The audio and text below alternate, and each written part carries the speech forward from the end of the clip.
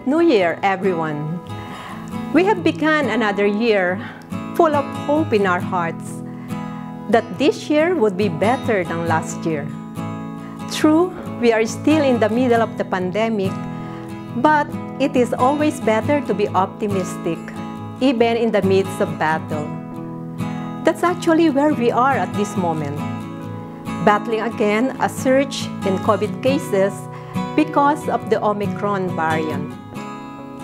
Perhaps many of us are already feeling COVID fatigue, experiencing this emotion of helplessness and fear, especially when the virus hit close to home. That is, when members of our own family and closest friends become infected by it.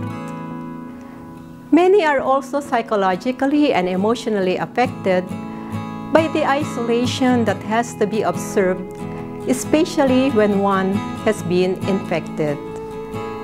Yes, it is not easy. It requires a lot of sacrifice for the person concerned and for her family. This pandemic problem is even aggravated by the recent Typhoon Odette that struck our country before Christmas. So many lives were lost and properties destroyed. Families were left homeless.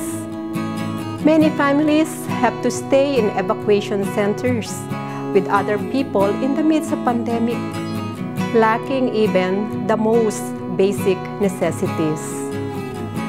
It really breaks your heart just to think of this situation.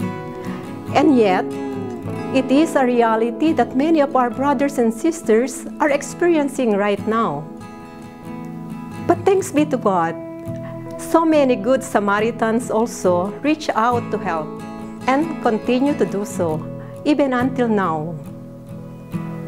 Sometimes we find it hard to understand why these things happen, and we ask God why. We cannot fathom the wisdom of God. But one thing is sure, God can always draw straight along crooked lines.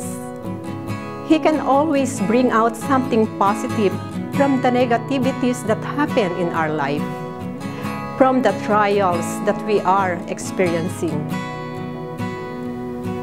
Let us keep in mind that every event that happens in our life is an invitation for us to learn and to grow in faith. At the beginning of this year, we are encouraged to put our heads high. This is not the time to feel disheartened. We know that it is when we feel most alone that God is ever nearer. We have to seek Him in the depths of our hearts. He would never leave us in the midst of our difficulties and trials. Hindi siya nang iiwan. You know, on the wall of all our chapels, these words are inscribed. Do not be afraid. I am with you always. These are words from our Lord that have inspired our founder, Blessed James Alberoni. These words are also addressed to us now, even as we struggle in life amidst this pandemic.